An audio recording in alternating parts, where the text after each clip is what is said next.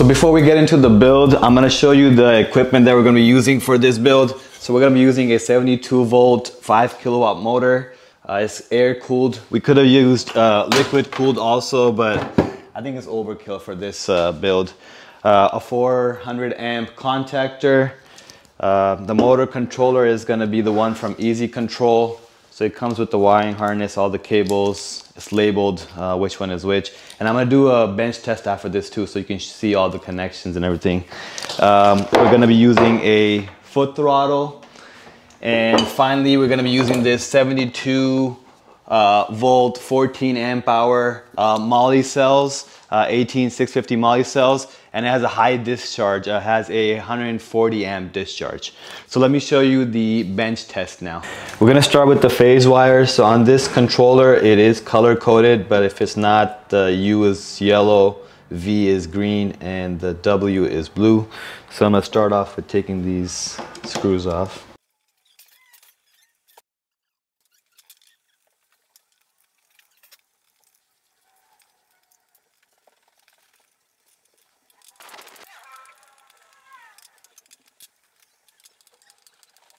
Next, we're going to connect the hall sensor plug that's coming out of the motor.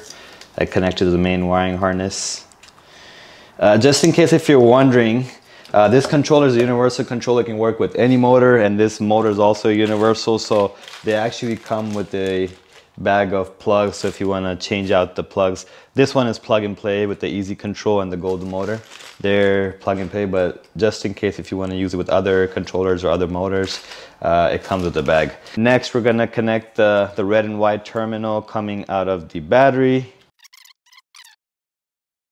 And actually, before I put the positive on, this one is the E-lock switch right here. This one actually also goes on the positive terminal. So this is important. There's an E-lock switch coming out of here. This will also, your motor will not turn on if this is not on the positive end.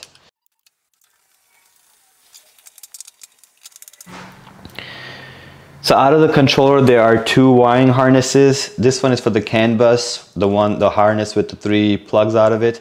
We're not going to need this for this project. This is the main wiring harness that we're going to be using. There's one, they're all labeled over here. This is for the throttle. This is for the key switch. If you have an ignition, you just got to make or break the connection. If you're not using an ignition, then you got to make sure it's somehow the connection is made so that the motor can work. This one is for the brake. This is for the gearing. This is for the left brake. There is reverse on this motor controller, so that's really good. We're going to be using this for the go-kart too. The gas one didn't have reverse, but we're going to put reverse on this. And finally, this one is for cruise control. So for the throttle, I'm going to install the throttle now. The foot throttle and the joystick throttle for the boats, they're plug and play. And by the way, if you're using a twist throttle is not plug and play, but I'm going to show you how to make a plug. So if you already know how to make a plug, then you can skip to the next part. But I'm going to show you how to make a plug. But for now, I'm going to connect it to the foot throttle. So this one is plug and play. I'm going to show you how to make a plug. So if you don't need this part, just forward this part. So you start out with just cutting off the old plug. And then stripping these wires. So the good thing about this throttle that we sell, the color is the same. So you're going to be connecting to the 3-pin plug on the controller. Colors are the same, black, green, and red. They go to the same colors. But any universal controller, you just got to make sure which colors for what. So let's strip them. Once all 3 of them are stripped, so basically after that you're going to grab this 3-pin plug from the bag of plugs that came in, and then 3 of these metal things that you're going to put on the wire. So basically what you are doing is you're taking one of these metal things and make sure there's a good connection, and then using a crimper, or even you can use your fingers for this too, actually works. Make sure the connection is solid, it's not moving, and you close it on the wire basically. I'm going to use this, just close it with this. It's a stronger connection. There we go.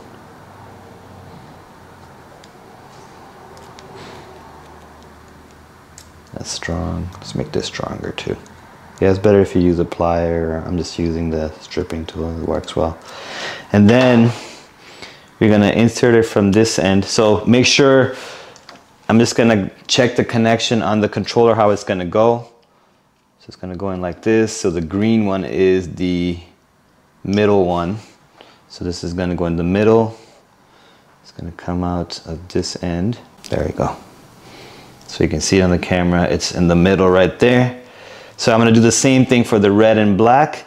Once you're done with that, all you gotta do is this another little piece, plastic piece comes in there. Oops, sorry. It comes with the plugs, and all you gotta do is put it in so that it keeps the plugs securely in place.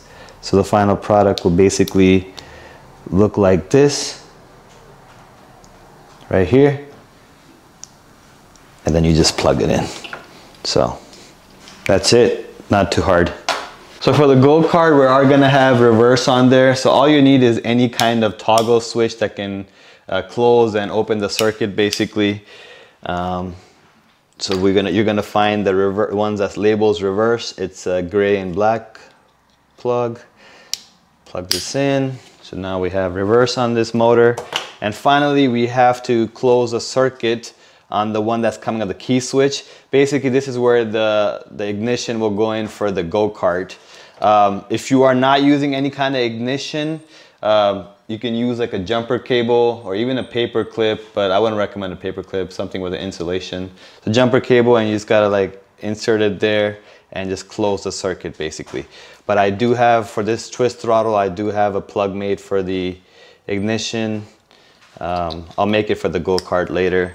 And then I have the key too, so that will break and open and close the circuit. This setup is without a DC contactor.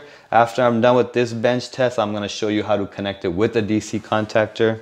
So this setup is done. Okay, so let's turn on the battery. We got power. So when I close the circuit with the key, we should hear one beep, and that means it's good. On the screen, I'll put down like a list of errors. Basically, when you hear different kinds of beeps, there's a whole list of errors. It's pretty easy to diagnose. All right, let's try this. Yeah, so we have one beep. It's good to go. And let's try it out. There we go. So that was going clockwise. So now if I toggle the switch for the reverse, it should go counterclockwise. There we go. There you go. So the reverse is going much slower than the forward, which is a good thing. You can adjust this in the Bluetooth app for the controller. But that's it, yeah. So now stay tuned if you want to see how to connect it with the contactor, which we'll be doing for the go-kart. Stay tuned, I'm going to show you that connection. Now I'm going to show you the setup with the DC contactor. It's definitely much more involved, but it is safer for your setup. On your DC contactor, there is a A1 side and an A2 side, so be very careful of that. That will matter. So from the negative end from your battery, directly from your battery, it's going to be like before. You plug in directly into the controller. So that's no change over there. So the positive terminal coming from your battery, instead of plugging into the controller, you will be plugging that on the A2 side. The A2 side, so that's there. And then the E-lock switch will be, instead of going on the positive terminal that we had on before, it will be actually on the A2 side, on the main terminal on the DC contactor. So these are good to go. And then from your controller, you have to make this connection. So you have to make permanent plugs for this, but right now I'm gonna show you with alligator clips, just on the bench test. So from the controller, it's gonna go on the A1 side on the main terminal on the DC contactor. Okay, 2 more connections. So for these ones, I'm gonna zoom in because we have to go to the main wiring harness for this one. So out of your main wiring harness, there is an isolated gray plug that's coming out. I'm gonna put the picture of this whole connection on the screen right now, so if you want to refer to that, that would be easier too. But this gray wire is specifically meant for the DC contactor. So this will go on the secondary connection right here on the DC contactor. So I'm gonna use another alligator clip, make the connection between this gray wire and the A1 over here. And last connection. So on your E-lock switch, there is the one that goes directly to the A2 right here. And the second wire right here, I made a small little splice from the second wire. Basically, you have to extend this wire out all the way to the A2. Right now, I just made a little splice right here. I'm not gonna do that on the build, definitely not safe. But I'm gonna use the alligator clip right now to make this connection. And there we go. This is your connection right here. So when I turn on the battery, we will get the power. And then when I turn the ignition, we should hear the one beep and we should hear the contactor click. So that means if we get one beep, we're good to go, and we hear this click, then our setup is complete. So let me show you that. Once you have all your connections complete, we'll turn on our battery. We'll see power on our throttle. And once I turn the ignition, we'll hear that one beep that we heard before. That means the controller is working fine. And if the contactor is connected properly, we'll hear the contactor click. And that means our connection is complete. So let's try it out. Turn the battery on. We got power. And now let's see if we get the light and the contactor click. There we go. Okay, so this is your connection with the contactor. Once again, if you want to see a diagram of all of this, I'm going to put it in the description below.